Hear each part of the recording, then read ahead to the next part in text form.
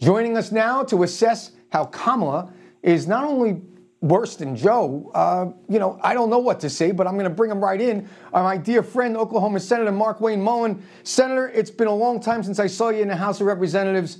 How are you, sir? I'm doing good, man. This is all natural. I mean, I know you look about the same, but you got makeup covering up your wrinkles. You know, we've aged since the first time we served together. It's funny, though, when you start talking about Kamala, right? I tell people all the time, I recruited for years at the NRCC, and now I help with the NRSC. And I tell people, just be you. Don't try to pretend you're somebody else. Like if you were to come to Oklahoma, I'd say, Michael, just wear your suit with your little napkin in your pocket. Don't try to put on a Stetson and try to be a cowboy, because it's just not you. Just be you and own it, right? And so when you start talking about Kamala, of her trying to act like something she's not, it comes across fake and like you're trying to relate. And all that means is you have no identity. You have an identity crisis going on because you don't even know who you really are. Well, listen, Mark Wayne, you know that I have a great pair of Western boots, and I do have a Stetson, but I'm going to let that go by because I want to talk more about CNN, their new poll for Biden.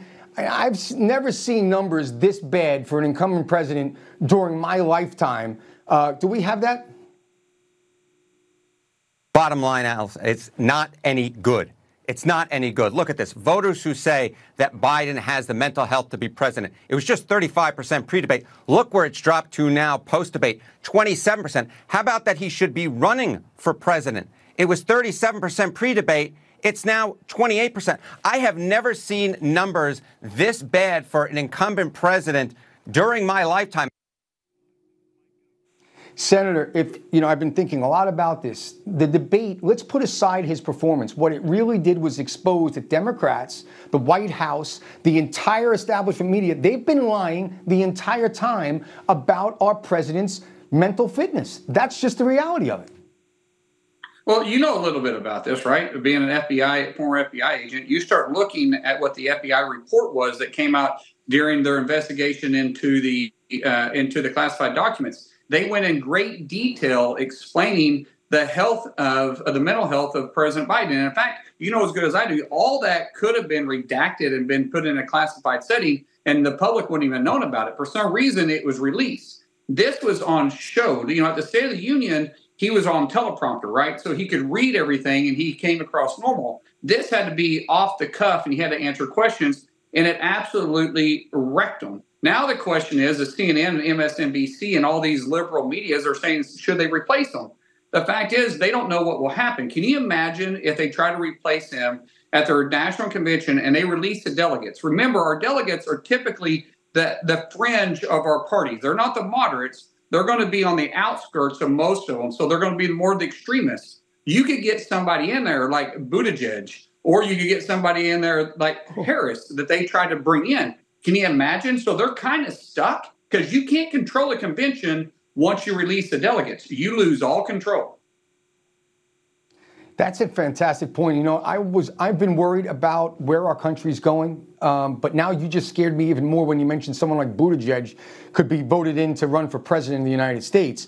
But let me ask you this. I have found that besides a lot of these politicians like Kamala acting in a phony manner, not just being who they are, in addition to that, the other single biggest problem they have is that they think the American people are stupid. They think they don't see the president falling down, stuttering over his words, not knowing where he is. The American people are not stupid, and they can see through this. So no matter what they say, they see the crime, they see the prices at the grocery store, they see an open border. They're not dumb.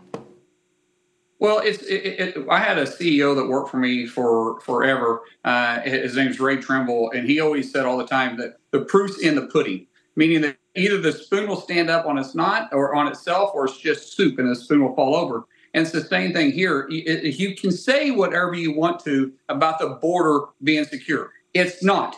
You had just recently 8 terrorists from Tajikistan that was apprehended, that was ISIS-K members. You have 367 known terrorists, not to mention all those that are around them. Keep in mind, Osama bin Laden was a terrorist, and he had a whole bunch of people that were around him that wasn't on the deck of cards. So you have a lot of other people that's connected to 367. You have 10 million illegals that's wrecking our streets right now, and there's crime waves going on all over our streets. People see it. And then when you start talking about the economy, it's costing the average American $11,000 more per year to just live the life they were living before Biden came into office, when Trump was in office. The proof's in your back pocket at that time. And you want to start talking about gas prices? By the way, inflation isn't included. They don't include gas in inflation. That's interesting, because gas is up 50%. So those of us that actually drive, we see it every time we fill up. So what are you going to run on? And that's what I'm saying. People, and that's what the point you made, is they can't lie to the American people because they can say whatever they want, but talk is cheap.